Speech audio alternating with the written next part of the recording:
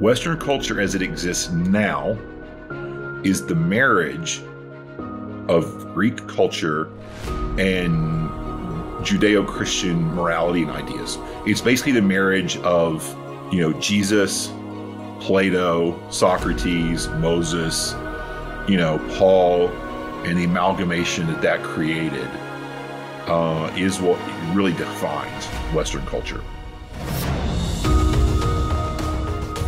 What we're really trying to explore is Paul's relationship to the culture. There's a fundamental idea, which I think makes a lot of sense, which is that approximately 49 AD, and by approximately, I mean either 49 or 50, so we can get that down to a really tight window.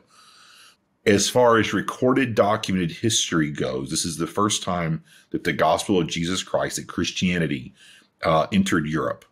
Now, it is possible, even likely, that there are people who had become believers, in the Holy Land or in Syria or in parts of what is now Turkey, Anatolia, had crossed over to here.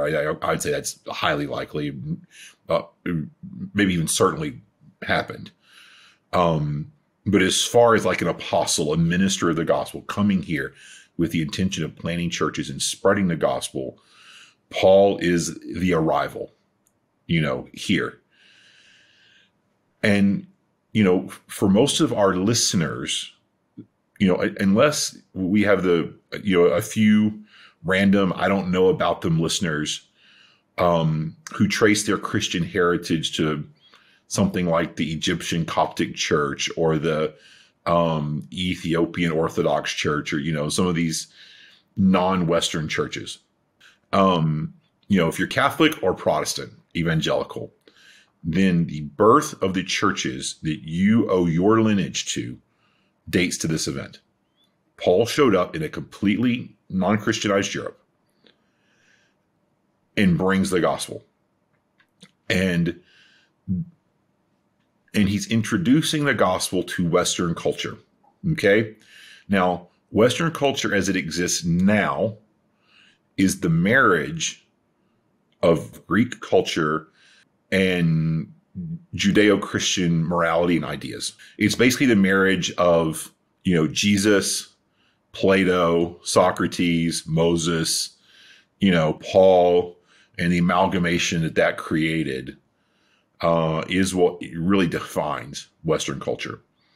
So obviously at the time of Paul, the Judeo-Christian component of modern Western culture hadn't been introduced yet. But the Greco-Roman part was here. And so there's a huge amount, a lot of correspondence. Now there's significant differences as well, because I would argue strongly, and we'll probably do this in a concluding episode, that Christianity and Paul's ideas, caused radical change to Western culture. When you think about things like human rights and women's rights and a lot of the ways we think about good and evil and our morality, our moral structure, the fact that the weak should be treated well, a lot of those ideas have their origin with Paul and with the early Christians. But then there's a lot of things about our culture that really have their origins with the Greeks, and we'll have a whole conversation about that, in a later episode about how Greek culture was a lot like ours. So it's very different and also very similar, which is weird, but true, I think. Thanks for watching this video. If you enjoyed it, click like and subscribe. It really helps us. And if you really enjoyed it, go on over to our website, thelandofthebible.com, and become a supporter. It helps us generate more content and gives you access to our full library of video and Bible study content.